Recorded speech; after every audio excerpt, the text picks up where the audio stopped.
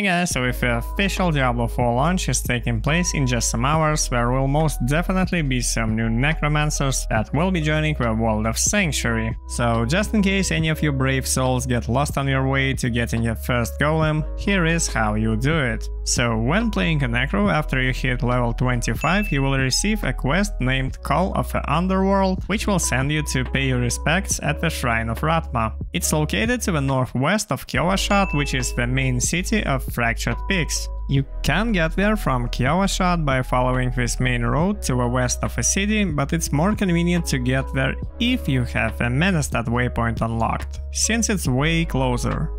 So once you're there, click on the shrine for the NPC to appear and give you a quest. I've waited for you.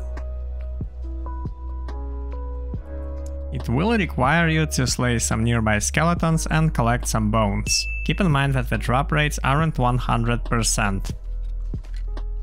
Very good. These will do. There is a vile artifact buried in a hillside not far from here.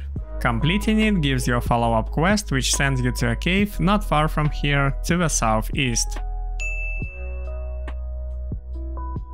Upon entering the cave, you will be asked to fill the jar of souls. Basically slay enemies until the quest bar is full.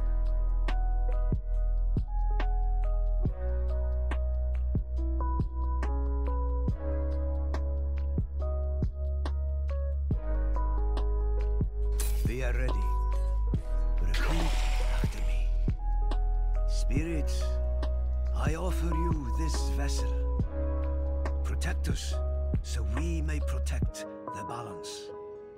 Spirits, I offer you this vessel. Protect us, so we may protect the balance.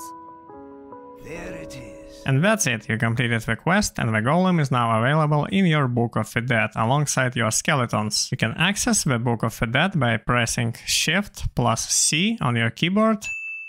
I mean, that's if you're on PC, I'm not sure how it works on consoles.